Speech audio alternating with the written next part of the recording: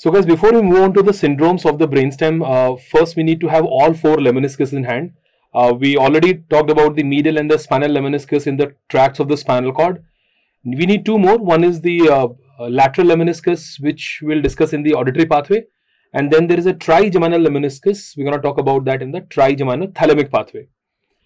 So let's start with this, and once we have all the four lemniscus in hand, then we can move on to the syndrome part. So let's look into the auditory pathway.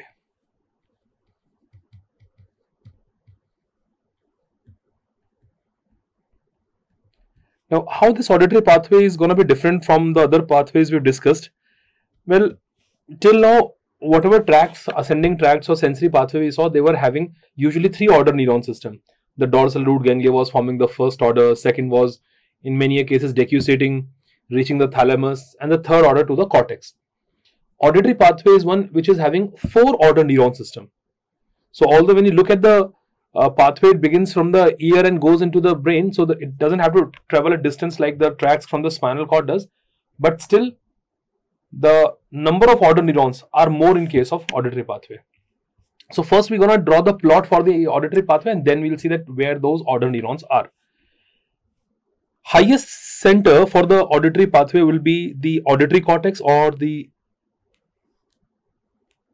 primary auditory cortex, I should call it. This is auditory cortex. Where is auditory cortex located? It is in the temporal lobe. It is present in the temporal lobe. That is area number 41 and 42. And this auditory cortex is also called as the Hessel's cortex. There is another name given to this. This is also called as the Hessel's cortex.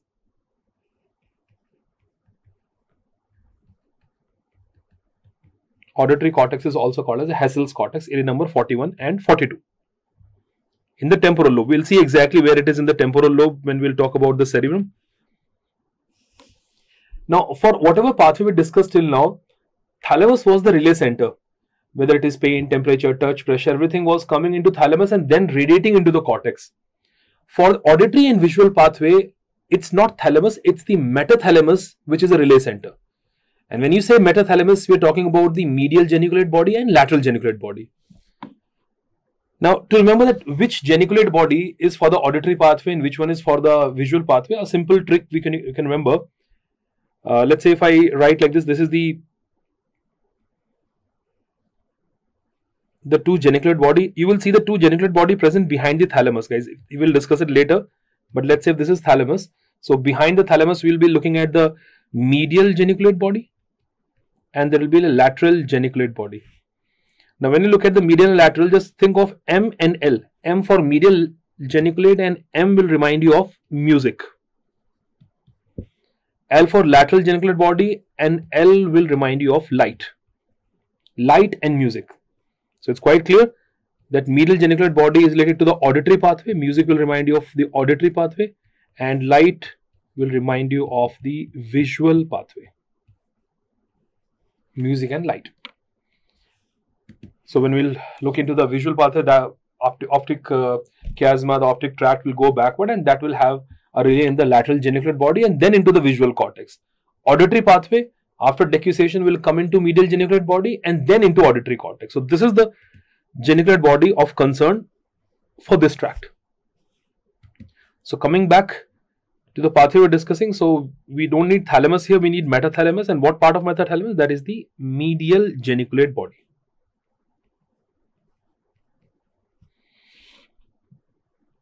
Now the question is, medial geniculate body will be receiving the fiber from which part of the brainstem? Well, midbrain. Midbrain section can be taken at the level of superior colliculus and inferior colliculus. And you should remember that superior colliculus is connected to the lateral geniculate body and inferior colliculus is connected to medial geniculate body. So it is inferior colliculus. This is inferior colliculus of midbrain. This is inferior colliculus of midbrain, which will be seen connected to the medial geniculate body by a white matter bundle. It is connected to the medial geniculate body by a white matter bundle. This white matter bundle can be called as the inferior brachium. Now again, let me tell you something separately. Again, we said medial and lateral geniculate body. When you look at these, Guys, if this was the midbrain, just drawing it very roughly, here was the two superior colliculus, two inferior colliculus. The superior colliculus and that is inferior colliculus. And somewhere above, let's say we got the geniculate bodies here. If for the convenience, if I say this is the lateral geniculate and this is a medial geniculate body. So what you'll see, a white matter bundle is connecting the inferior colliculus to medial geniculate, and a white matter bundle will connect the superior colliculus to lateral geniculate body, and that is to be seen on both the sides. Same story. So when auditory pathway will be coming from below like this in the brainstem to the inferior colliculus, so it can use this brachium and reach the medial geniculate body, and from there it can go into the cortex. So that's a connection, band. These white matter bundles are the connecting link between the midbrain and metathalamus. Superior colliculus is above, so it is connected to lateral geniculate body by the brachium, which is also called a superior brachium. It is above, so we call it superior brachium. Inferior colliculus is below, so it is connected to medial geniculate body by what brachium? Inferior brachium.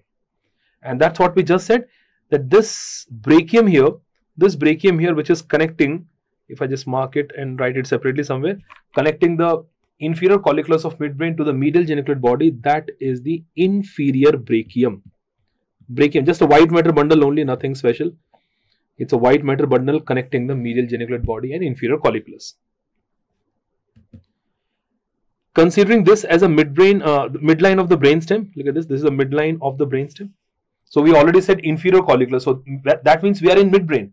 Let's come below the midbrain in the pons, and there is a nucleus present in the pons which has relation to the auditory pathway, and we call it superior olivary nucleus.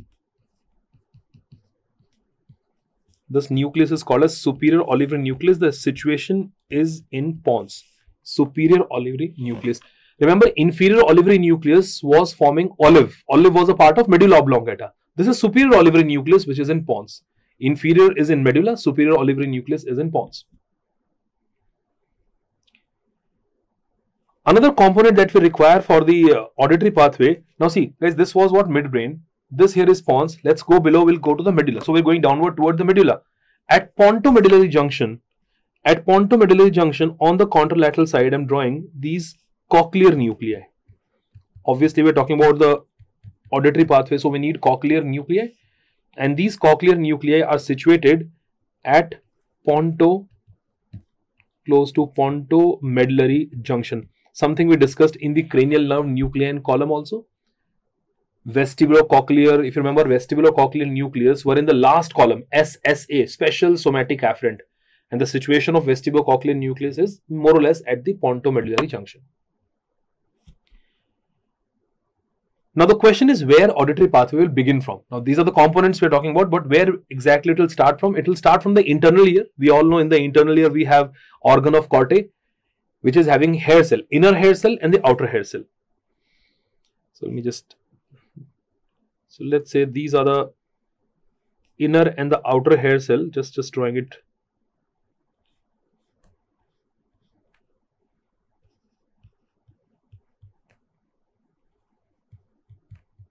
Inner hair cells, and we also have outer hair cells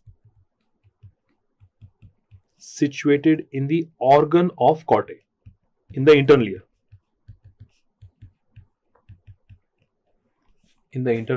So this is the point from where the auditory pathway will begin. But will it start mainly from the inner hair cell or outer hair cell? The first order afferent pathway of the auditory, the first order, this afferent neuron of the auditory pathway will start from which hair cell? Well, they predominantly will start from the inner hair cell. From the inner hair cells, 95% fiber will come from the inner hair cell, and only 5% fibers will come from the outer hair cell. 95% fibers will start from inner hair cell, and only 5% fiber will start from the outer hair cell. So what is that first order neuron which is predominantly starting from inner hair cell? That is the peripheral process and the central process of this neuron, which is connecting the inner hair cell to the cochlear nucleus of the same side, of course. And this ganglion that I just drew, this ganglion is situated in the wall of cochlea. Guys, wall of cochlea, what is the shape of wall of cochlea? It's a spiral shaped.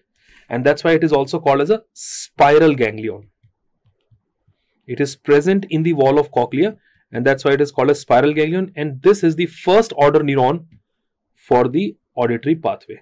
I'll keep highlighting these order neurons. That's a spiral ganglion, which is basically the component of 8th nerve only, is the first order neuron of auditory pathway.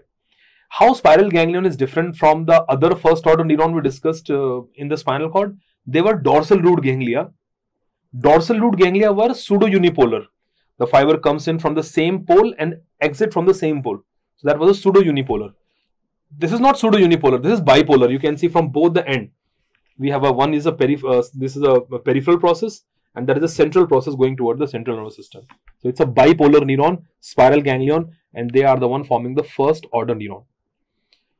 Cochlear nucleus is the point from where the second order neuron will begin, and as you know the property, if the decussation has to take place, it is by the second order neuron. So that is what is happening here. Second order neuron starting from the cochlear nucleus will decussate to the other side and reach the superior olivary nucleus. So these decussating second order neuron from the right to left and left to right side, they decussate in such a way that in the pons, in the middle part of the pons, they form a shape like a trapezium, and that's why it is called as trapezoid body. We call it trapezoid body. The second order neurons only. So don't get confused with the word body here. Trapezoid body are the second order neuron which starts from cochlear nucleus, crosses the midline and goes to the superior olivary nucleus of the other side. So these decussating neuron in the pons, they form a trapezium over there, and we simply call it a trapezoid body. From superior olivary nucleus, guys, third order neuron will begin, and this third order neuron will ascend upward, reach the inferior colliculus. Yes, it gives few collateral to inferior colliculus because inferior colliculus is related, having a relation to the auditory reflexes. So yes, few fibers will relate to inferior colliculus, but majority of the fibers will continue their journey through inferior brachium and end in medial geniculate body. I repeat again what I said. Third order neuron starts from superior olivary nucleus, ascend, reaches inferior colliculus. Few will relay in the inferior colliculus and have a relation for the auditory reflexes, but majority of the fibers using the inferior brachium reach the medial geniculate body. Now I hope you can think about what this should be called as. I told you, once the tract reaches the opposite side and present in the brainstem, we call it lemniscus. It is again reaching the other side, and in the brainstem it is lemniscus. So this third order neuron is called as the lateral lemniscus. This is what we were waiting for. Lateral lemniscus is the third order neuron here. First order is spiral ganglion, second is trapezoid body, third order is lateral lemniscus, which is obviously on the contralateral side. I told you lemniscus are all on the contralateral side. That's why injury to lemniscus effect is always contralateral. And finally, fourth order neuron, which will begin from this medial geniculate body, will be radiating into the auditory cortex or Hessel's cortex, and that's why it is called as the auditory radiation. We call it auditory radiations. That is the fourth order neuron. That is a fourth order neuron, the auditory radiation. See, there is another name given to the auditory radiation, and what is that? Auditory radiation, I mean, this is a schematic diagram, so it looks like they are going superiorly in the temporal lobe. But no, when you compare the medial geniculate body and this auditory cortex is below. Medial geniculate body is above and auditory cortex is lower than that in actual. So the fibers, once they reach the medial geniculate body, they have to come in the downward direction to reach the temporal lobe. And that's why based on this direction, we can also call auditory radiation as inferior thalamic radiation. Inferior, because they have to come down toward the temporal lobe. And why word thalamic? Because geniculate body are the part of metathalamus. So the word thalamic can be there. It's a part of medial and lateral geniculate body, developmentally, or you can say from the evolutionary history point of view, they are considered as detached part of thalamus only. Medial and lateral geniculate body, they are in a way a detached part of thalamus. We call it metathalamus. So any radiation or any fibers coming out from there can also be called as thalamic radiation. And based on the direction coming downward, we can call them inferior thalamic radiation. So this auditory radiation can also be called as inferior thalamic radiation. You should know all these alternative names so that you don't get confused in the questions. Inferior thalamic radiations. And if you keep the same concept in mind, what will be the name, what would be the other name for the optic radiations or visual radiations? Now, optic radiations will come from the lateral geniculate body. And where is the visual cortex? Visual cortex is at the back, occipital lobe. So they have to go in the backward direction, in the posterior direction. And that's why optic radiation is also called as posterior thalamic radiation. Inferior thalamic radiation is another name for auditory radiation. Posterior thalamic radiation is a name for the optic radiation. Optic radiation. Well, all in all, in this auditory pathway, there are few important things to note. That first of all, we got 4-order neuron system here: spiral ganglion, trapezoid body, lateral lemniscus, and auditory radiation. This is I told you in the pathway, it's a very popular and common question nowadays to ask that they give you the randomly any 4 option and will ask you that arrange this pathway in a sequence. So you should know this auditory or visual or any other ascending or descending pathway based on this component, that from peripheral to central and from central to peripheral. So you cannot miss any of these components. Well, another question which is asked from the same topic only was about that which nucleus is the center for stapedial reflex? Center for stapedial reflex. Now, for the stapedial reflex also, the afferent fiber are the same, only the spiral ganglion will carry the sensation to cochlear nucleus and via trapezoid body into superior olivary nucleus. Now, if you go above the superior olivary nucleus, then you're going toward the higher center. Guys, when you think of stapedial reflex, we all know that stapedius muscle is supplied by facial nerve, and motor nucleus of facial nerve is in pons only.